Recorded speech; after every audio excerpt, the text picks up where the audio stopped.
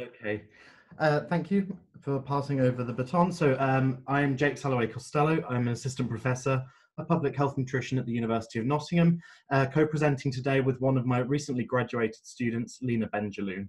And we will be presenting our ideas about post-human pedagogies, teaching the social construction of the diet beyond anthropocentrism. This leads on really well from what Linda was just talking about the social construction of childhood conceptions of food. Linda ended there on a really strong note about how we could use education and reform in educational systems to bring about an end to anthropocentrism. Lina and I are going to today talk about our ideas about how we might go about doing that. Over to Lina. Thank you, Jake. Hello, my name is Lina. I'm from Morocco and I have just graduated 2 weeks ago from a nutrition course at the University of Nottingham. And I am preparing to start my master's in September in London. And I would like to say before starting the presentation that I am not vegan. Thank you. As I say, I'm an assistant professor in public health nutrition. I teach on our pre-registration nutrition and dietetics courses and sometimes on food science degrees at Nottingham. And I'm responsible for teaching the social and behavioural science across those programmes. So I teach the sociology, psychology, even a bit of economics and political science where possible. I'm originally a psychologist by background, and then my PhD was more sociological in focus. I'm an active member of the BSA and presented at the last World Congress in Toronto.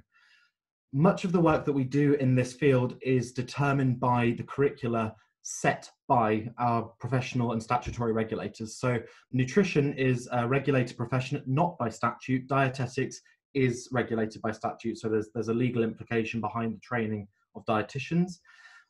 Today we're going to be talking just about our nutritionists. So nutrition is regulated by the Association for Nutrition, and they, like in many regulated professions, the training through graduate streams is delivered through a set of competencies. So although we still have that free academic hand to teach whatever we feel appropriate, in order to get the degree accredited and for Lina to get her accreditation, we have to make sure that we teach those competencies at some point throughout the course.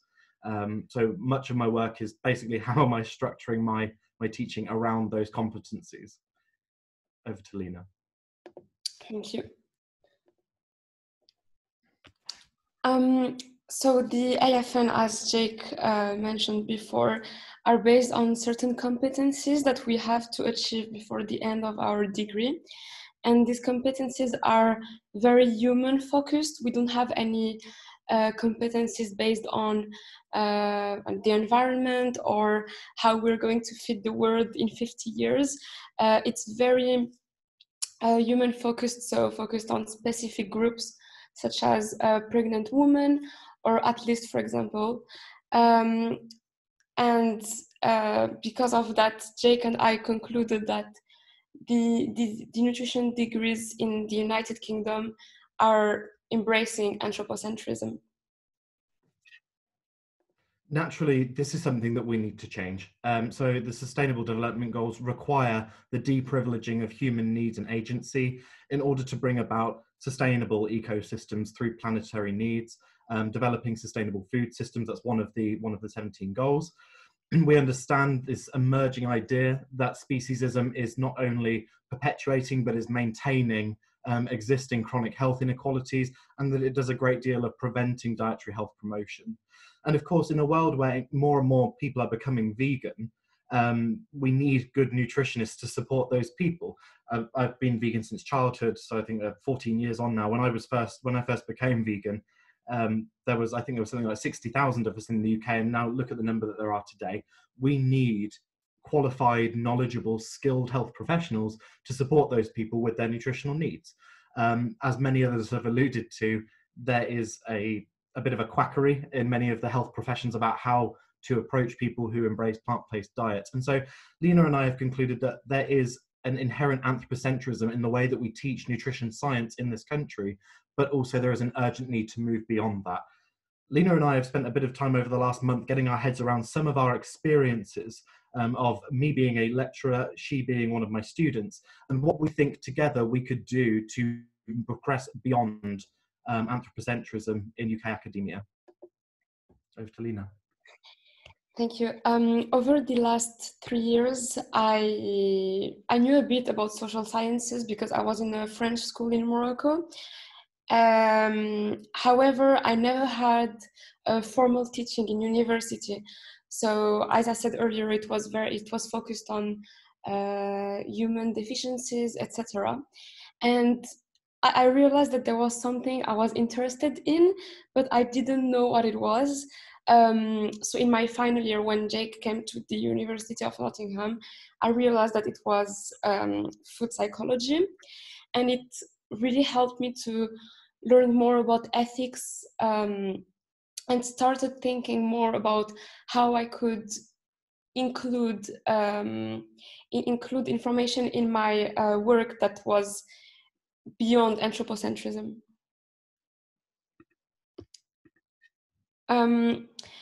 So I would like to talk about how having a vegan sociologist lecturer has changed my personal conceptions of the diet.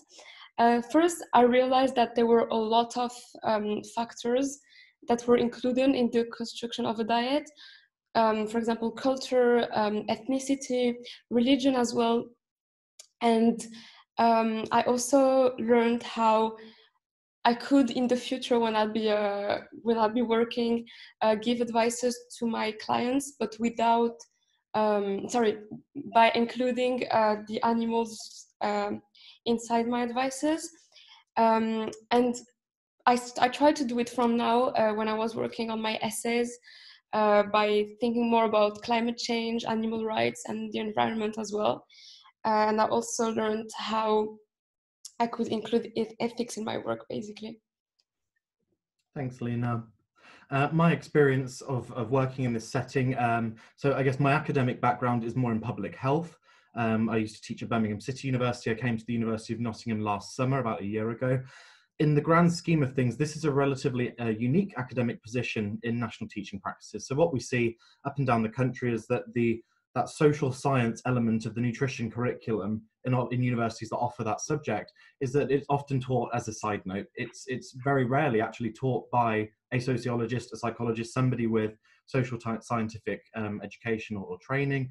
It's typically taught by a lecturer that has a spare hour to teach that side note on the curriculum, that bit that anybody can teach because it's not science and it's all just this wavy sort of magical stuff. I have colleagues, not immediate colleagues, but colleagues in the wider sense, who call what I do magic, nonsense. Wishy-washy is something that I get called very frequently, because there's this understanding that the science that I teach is not actually science at all. Being in a position to change that is relatively unique in the grand scheme of things. My home academic department is very, very supportive of having a vegan as part of the team. But I fear that colleagues sometimes see this as more of an EDI thing. It's more about diversity. Isn't it great that we've got, we've got a vegan in the team? That makes us look very progressive. I don't think that they often see the pedagogical function of offering students alternative conceptions of nutrition and dietetics. Colleagues who are more lab-based typically see veganism through a very uncertain lens of caution. That veganism is the unknown because it's not scientifically justified in the way that they might traditionally expect, or that the science is ambiguous in certain terms. It is therefore to be avoided. It's often rationalized as a sort of scientific populism. It's something to be feared until we know more about it. That being said, students, younger people, far more progressively minded, are generally enthusiastic about having a vegan lecturer. And I get this feedback in my student evaluations, that they like having a lecturer who can offer a different perspective. We have other lecturers in the programme, not in my immediate team, but in our wider faculty, who teach in this area, and they have direct connections to the animal agriculture industry. So being able to present a different opinion and almost to balance out that bias in some way is unique in this field. Having done this for a year, I'd like to reflect on this quote that a student actually voiced to me in a lecture. I asked them about they take a module in the first year of their degree on global food systems, and the student couldn't understand this particular topic. So she said to me, "Why do cows on a farm have anything to do with being a nutritionist?" And she couldn't understand why it was that we were teaching them about animal welfare and about agricultural systems, about intensive agricultural modern methods. She couldn't understand any of those things because in her mind, nutrition is literally just about people. It doesn't matter about the animals being eaten or the planet in which these things happen. It is just about the people eating the food. My mission is very much to change that way of thinking. So I've identified that there is great opportunity for me and other people in my position to be able to balance out those biased arguments, but also to present and integrate new animal rights and planetary health concepts into existing curricula. I do have quite a significant degree of academic freedom in my role, so I'm able to develop new courses, modules, sessions to present those concepts as I see fit and to generate greater integration of the social sciences and particularly sociology into our nutrition and dietetics curriculum. What I'd hope is that we therefore leave allied health professionals graduating from our courses going into what we can think of as post-human practice. They can conceptualize diets that are not just about people. Food is about being more, is more than just being about for people, by people. Food is about the animals that are unfortunately being eaten or hopefully not being eaten, as we might be able to promote in future discourses. It's about planetary systems, about natural well-being, about ecosystems, sustainability, and non-human actors. Hopefully, if we can get some of our nutritionists going out into practice with those basic concepts in mind, that would go beyond anthropocentrism that they're currently promoting in contemporary practice. We wanted to conclude on these 3 basic points and then make some basic recommendations about what we thought students, lecturers, and institutions could do to break that cycle of anthropocentric pedagogy. Lina, do you want to take this? Thank you, Jake. So the first thing that we would like to talk about in the conclusion is that there is a lack of social science teaching in the UK. The second thing is that, unfortunately, the actual teaching that we have is very anthropocentric based. And finally, there is an urgent need to have vegan sociologists in nutrition degrees, especially. We have then created a cycle that we'd like to talk to you about. This is the cycle of the teaching that we currently have in the UK.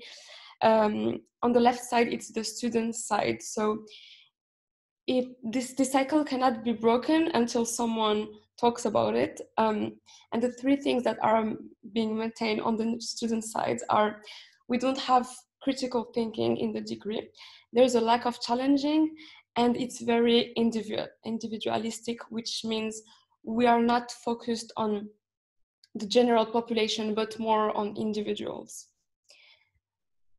Jake, do you want to talk about the lecture side? So from the teaching practice side of things, I feel that we are constrained by our professional regulation. However, this is normal in the health sciences and the health professions.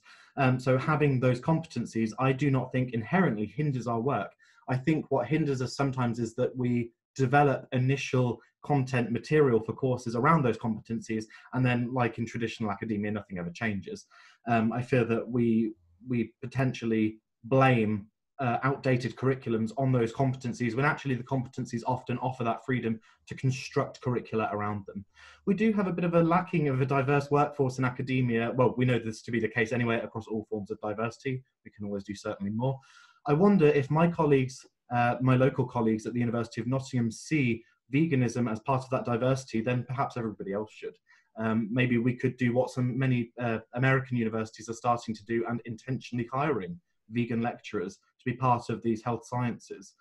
And as much as Lina says that students are not being given the opportunity to think critically, we simply do not teach critical thinking anymore in the health sciences, something that is still a very, very strong and excellent skill that is taught very well in the social sciences, but in our harder sciences and health professions, this is lacking entirely. And Lina and I call this the cycle of anthropocentric pedagogy. Lina herself wants to go on to become a university lecturer teaching focused academic.